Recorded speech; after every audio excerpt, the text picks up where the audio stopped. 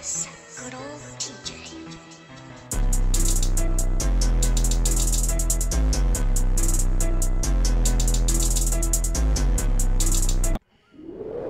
Konnichiwa, Neil Squatch Boy INCOG, back with another reaction video. And today, you guys, we are doing part 2 on any news channel of LANCER Coup. This one is his abilities and his MPs from Fate Stay Night Limited Blade Works part 2. So at the end of the day, guys, subscribe channel if you're new, hit the bell notification, make sure you click all, and also as well slap that like button. Alright guys, so without further ado, let's get right into it. So play. Welcome back, ladies and gentlemen, to part 2 of our look into Fate Stay Night's Lancer, Chulainn. This time diving more into his abilities and noble phantasms. I say cool, he's gonna be in my top 3, if top you 5. Part 1 covering his past and lore, then you can go ahead and check that out from the link in the description below. We already it's read a pretty great story if I do say so myself.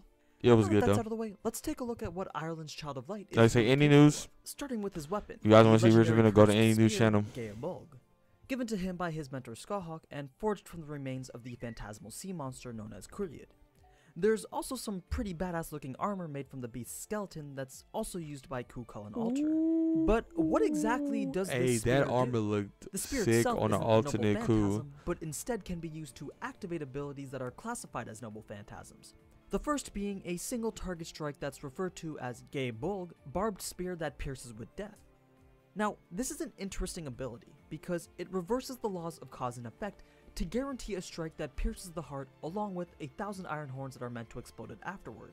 What I mean by that though is the nature of causality is flipped on its head to make the thrust of the spear the effect that comes from the piercing of the heart. If you still don't understand, normally the piercing of someone's heart is the result or effect that comes from the lance being thrust through the opponent. But with gilgamesh, before the lance is even thrust, the opponent's heart has already been pierced. Wow, is that fast? The fact that the attack has gone through. In reality, it serves really no purpose. So basically, once the noble phantasm has been called upon, you're already dead. Well, you should be anyway, but we'll soon find out that that's not entirely the case. The lance being thrust or thrown does make a visual appearance like an illusion, that will basically. always reach its opponent. Since the result of the heart being pierced has already taken place, that means that the spear will make contact with the location regardless of whether the opponent tries to dodge it or not. The lance shifts and turns at whatever angle is necessary to always match the result of the opponent's heart being struck. But as if getting your heart cut in half by a barbed spear wasn't bad enough, you also get cursed with a wound that cannot be healed as long as the spear exists. So if you're capable of living without a heart or are lucky enough to dodge what's supposed to be an undodgeable attack, then yeah, you're stuck with the wound for a little while.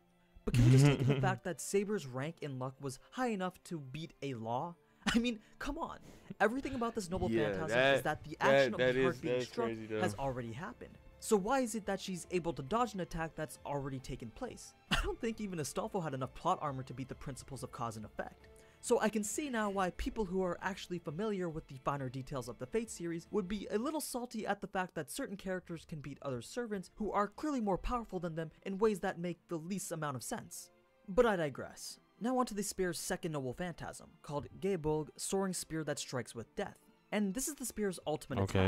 It embodies the part of its mythology that when it's thrown, thousands of barbs are projected. Oh, the throne version. Okay, yeah, because one's the converts all his magical energy into raw energy, like using and it, uses another it to one toss you the spear throwing with it. all his might at a speed of Mach 2, which then detonates on impact.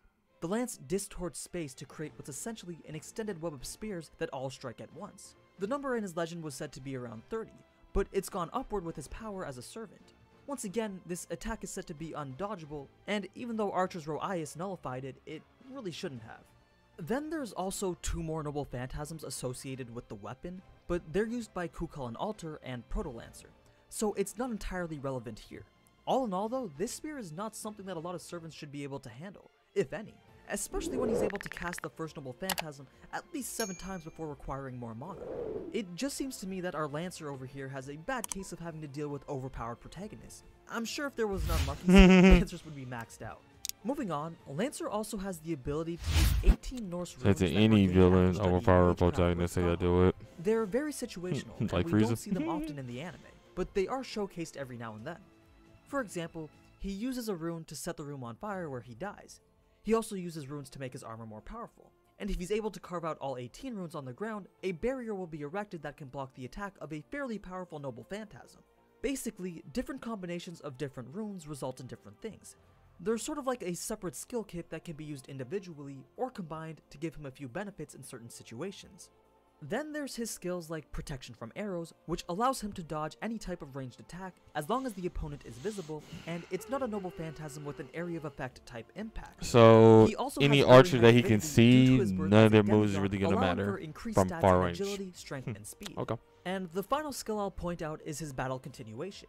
This is what allowed him to get back up after literally stabbing himself in the heart.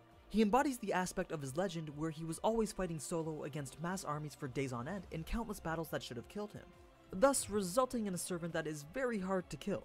Lancer will only stop fighting after he receives a decisively fatal blow, but on top of that, he will stay alive for a period of time afterward, allowing for him to save Rin, all while dying from a pierced heart. Now, here's some conditional things about Lancer.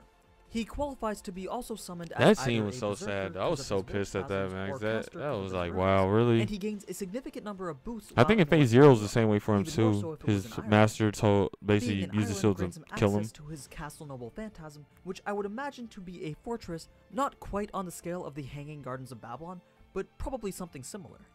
And that's Lancer's abilities in noble phantasms. I'm sure you're already aware that he's very capable at fighting close and long range with his lance, so going into his combat abilities isn't really necessary when you can just go watch it in Unlimited Blade Works. But yeah, final opinion, he's a lot more badass than I initially thought he was. And he got super shafted in the anime. I'm pretty sure Archer and Saber shouldn't have survived their fight with him. But if that happened, we wouldn't have a show to watch. Let me know in the comments if you think that he should. Alright, so plot armor. I'm curious to know how you guys thought the anime should have gone. Yeah, so basically plot yeah, armor thanks is the for reason tuning into why part he 2. wasn't able to Sorry it win took a week to against come out, but Archer one fake and bit a week Saber, is usually honestly. what I Because go for. yeah, because Cool, aka Lancer from Face Day Night, Limited Blade Works, that dude on the level. Like I said, that's why he's in my top like 3 to 5.